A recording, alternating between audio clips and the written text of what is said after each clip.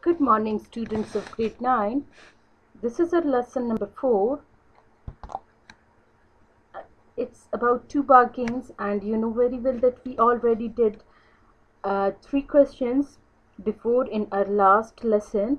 So now today we are going to proceed further. This is question number 4.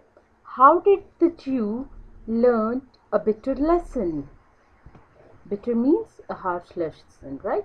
The Jew learned a bitter lesson because he was expecting much profit from the deal, but he was disappointed as he made none at all. As the Jew, he was expecting that I'll earn more from this deal, but he was disappointed that he made none at all. Question number 5. What is the role of generosity in Islamic history? Like in Islamic history, what is the role of generosity? The answer is in Islamic history, we can find out a lot of good examples of generosity. It's a lengthy question, so you have to pay attention, that make it sure you write each and every point. Our Holy Prophet Sallallahu Alaihi Wasallam was known for his generosity even before prophethood. His enemies expected nothing but generosity from him. Nothing depicts this better than when he was cast out of the city of Taif, with blood flowing from the wounds after being stoned in the streets.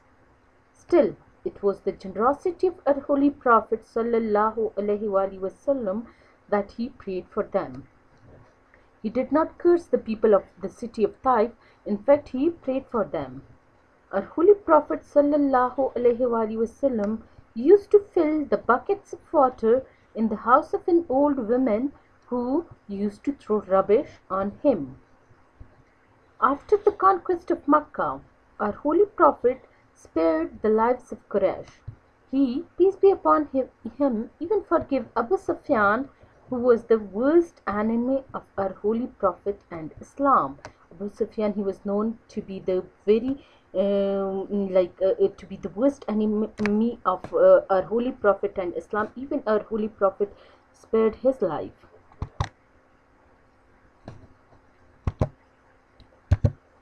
Moreover, our Holy Prophet, peace be upon him, never turned anyone away empty-handed from his house.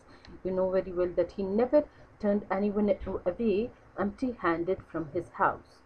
The followers and companions of our Holy Prophet, peace be upon him, also set very good examples when it comes to generosity. When it comes to generosity, we have a lot of examples in the history of Islam, but we are going to mention a few of them because our answer is going to be very lengthy then. In the expedition of Tabuk, Hazrat Usman Radhiyallahu Anhu bore 1/3 of the expenses of the Muslim army. Hazrat Abu Bakr gave all his wealth, while Hazrat Umar gave half of his wealth. Hazrat Usman Radhiyallahu Anhu was known for his generosity. When Muslims migrated to Medina, so they faced a lot of problems in getting sweet water, because there was only one well of sweet water which belonged to a Jew.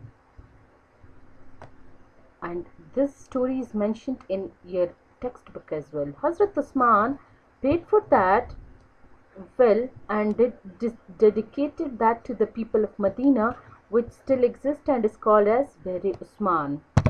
Now you have to do your homework, and that is do all these question answers in your neat notebooks. It should be very neat and tidy. Thank you so much.